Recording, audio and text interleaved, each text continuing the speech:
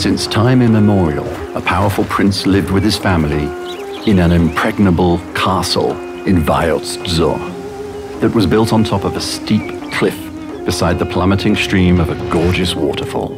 The prince had a daughter of unearthly beauty that had earned widespread renown. Wealthy princes from all four corners of the world would come to the prince and ask for his daughter's hand and return to their country empty-handed.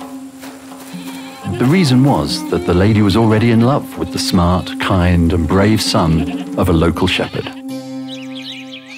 Every day at midnight, when the glimmering stars appeared in the sky, the lady would hang a long rope from her bedroom balcony so that her beloved could climb up and spend time with her. Unfortunately, the prince soon discovered the rope and realized what had happened.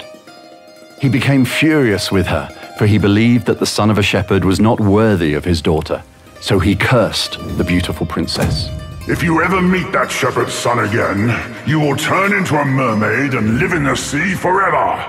But the heart of the princess was brimming with love, and there was no room left for fear. Casting aside the thoughts of her father's wrath, the girl decided to put her long, beautiful locks out of the balcony that night instead of the rope.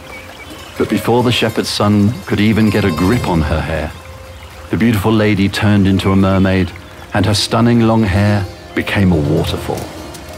When you get the chance to visit Jraharsi, make sure you go to the waterfall and see how it truly resembles a girl's hair with its 72-meter height.